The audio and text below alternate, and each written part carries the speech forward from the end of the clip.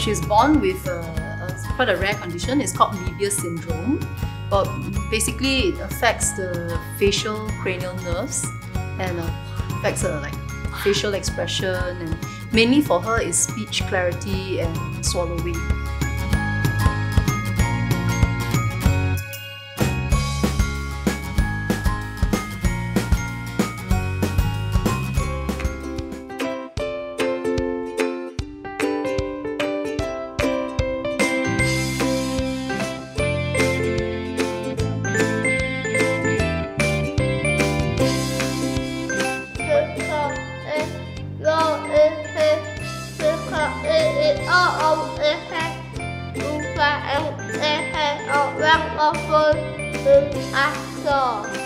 Because they love it, they come here, they can fly, and they have a wonderful instructor.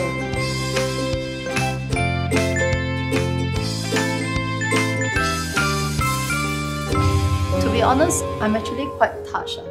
Today there's so many more who are on wheelchair, and all of them were equally happy.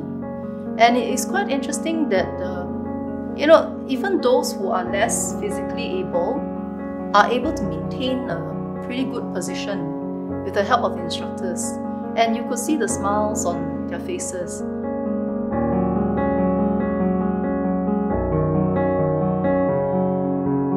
Initially, when I saw them, they are, thinking that they can't do this, but seeing them having the courage to step in and fly, in my opinion, very well, and then have a very positive experience. It warms our heart, and actually I felt that it's a very empowering process from them. When I look around, and for me as a parent to see that, hey, even children from special education schools could come and enjoy the same thing, I feel so happy for them. I want to come back! Yay!